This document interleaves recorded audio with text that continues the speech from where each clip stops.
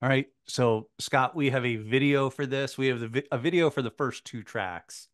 Okay. This one's not a lot of frills, but it's a little weird at times because it's showing them playing, and to understand thrash metal and to watch these artists just shredding at these strings and hitting those frets and everything like that is amazing. So we're getting to see that, but there's things like Gulf War imagery, Middle East armed Dude. conflict footage, and Yeah, I then remember. Dave jumping out of a plane.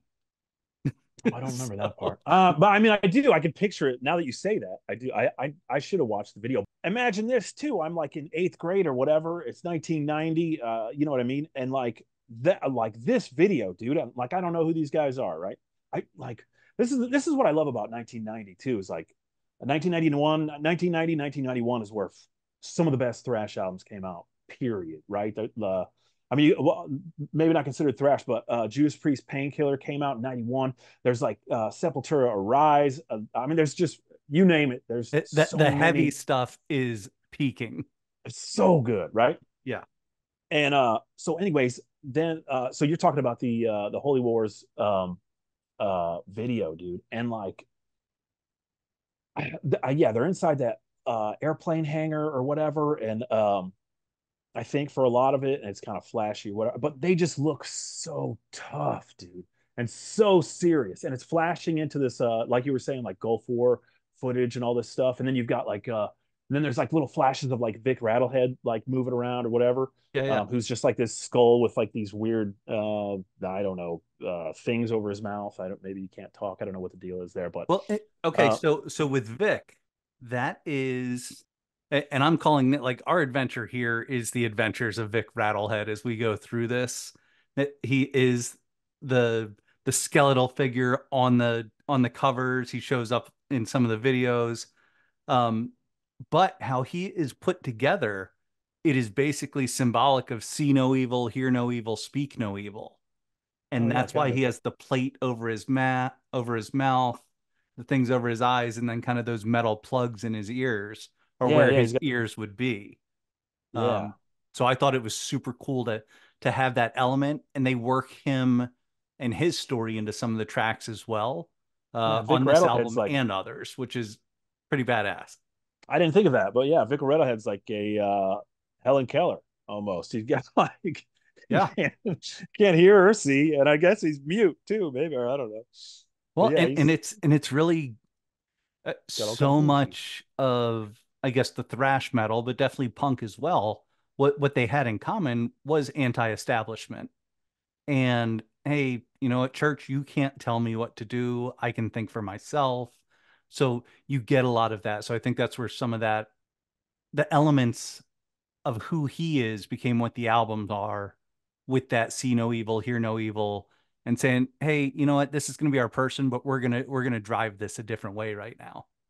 Yeah, I haven't done a deep dive into how that character came into Mustaine's, ethos or whatever, but that's a good thing to check out because he's on the very first cover, so like he's been a part of the band of Megadeth since forever. Yeah, and I think it's Vic. definitely the first four, and then he wasn't for a while, and then came Uh back again. no, no, no. He's oh no, Or maybe maybe you're it's the right. first Maybe you're seven. right.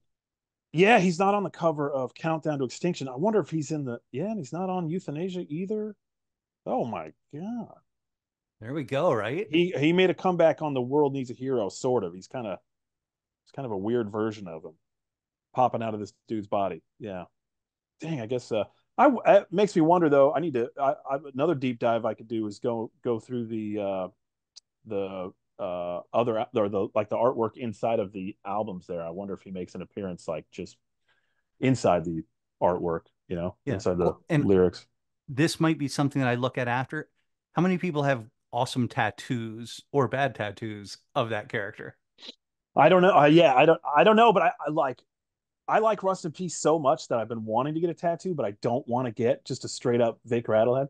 I'm actually in the middle of getting a sleeve right now, and I'm going to if you flip Rust in Peace over, it's got that like hazmat symbol with the three triangles. I'm Yeah, gonna yeah. get that squeezed in there somewhere, Very just cool. as kind of like a little tiny little Yeah, Easter egg. Like, your homage there. yeah, just a little Megadeth Easter That's egg. fantastic.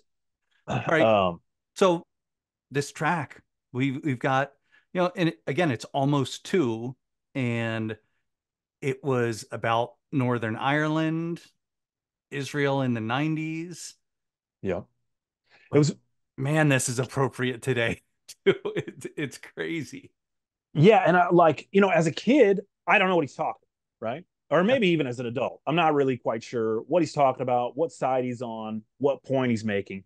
But as a kid, I could tell that he was like I read that he kind of made some mistakes while he was over there in Ireland. Like like that's kind of what made him he got like a kind of very washed idea of what was happening, like explanation of what was happening over there.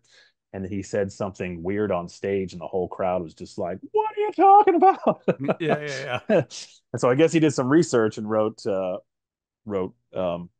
Punishment Due or whatever, or Holy Wars.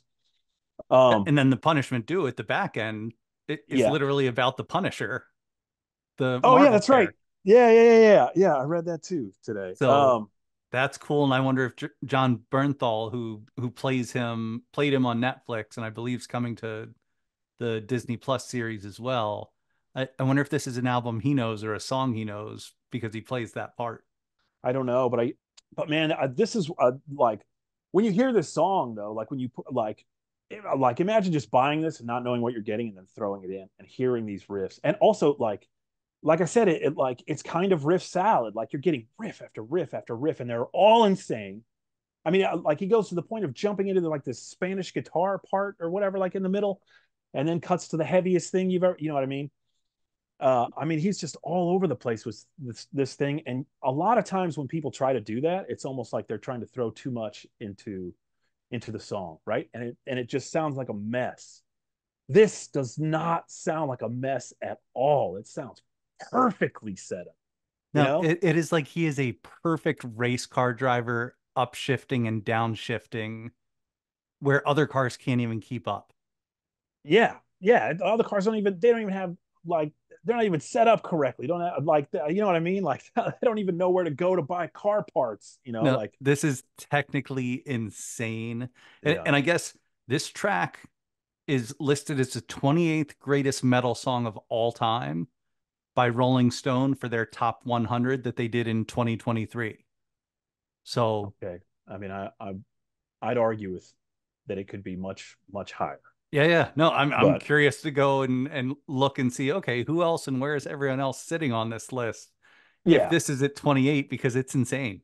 who's better than that? What was that, Rolling Stone? Because I Yeah. guarantee there's probably like corn in there and all kinds of crap that I you know what I mean that doesn't even need to bother being in the top anything. But I mean, dude, as far as songwriting goes, this is mind blowing. It's like worlds above what anybody's still doing, or at least in my opinion. This is all my opinion.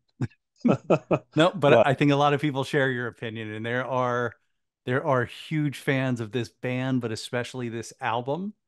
And part of that is because of track two, yeah, Hangar 18.